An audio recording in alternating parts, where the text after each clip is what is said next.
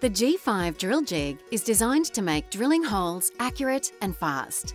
For your safety, we recommend using the lead puck manual to supplement this video guide and the use of personal protection equipment. If the drill jig does not operate as intended, please read the troubleshooting guide or contact your supplier for support.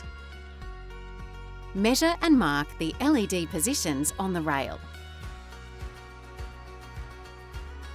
Inspect the drill jig cutter assembly.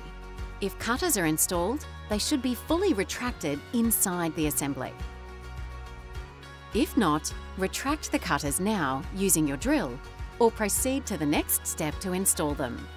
Be aware, if drilling flat-faced surfaces or square rail, you will need to check that the flat-face spacer is installed. Do not use the flat-face spacer when drilling into curved rail.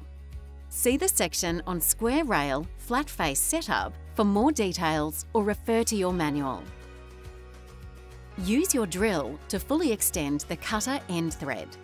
Screw on the 16mm counterbore cutter first, using the cutter removal tool to tighten. Ensure the cutter space is installed between the 16mm and 15mm cutters. Screw on and tighten the 15mm cutter. Fully retract the cutters inside the cutter assembly. To remove or replace a cutter, simply reverse the previous steps. The drilling angle can be set in increments of 10 degrees using the angle setter. Loosen the 2 grub screws to adjust and secure your desired angle. Apply a small amount of lubricant to the cutters with the supplied stick. Loosen the vice grip and wrap the clamping chain around the rail, securing the chain with the chain hook. Make sure your spirit guide is level, then squeeze the vice grip to secure the drill jig to the rail. You can also clamp the drill jig in the reverse position. This can help with avoiding obstacles. Note, if reversing the drill jig position, the angle setter must also be reversed to the opposite position.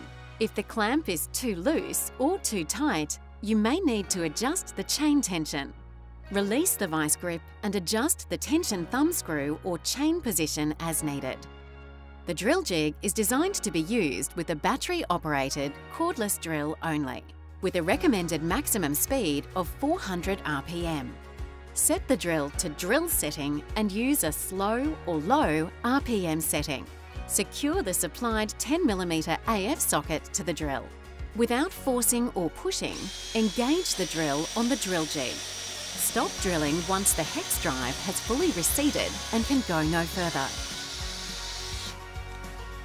Reverse to back out the hex drive until it is fully retracted.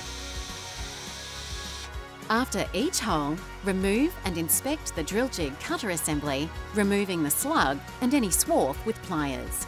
Use the file to smooth any burrs. You're now ready to repeat these steps on the following hole.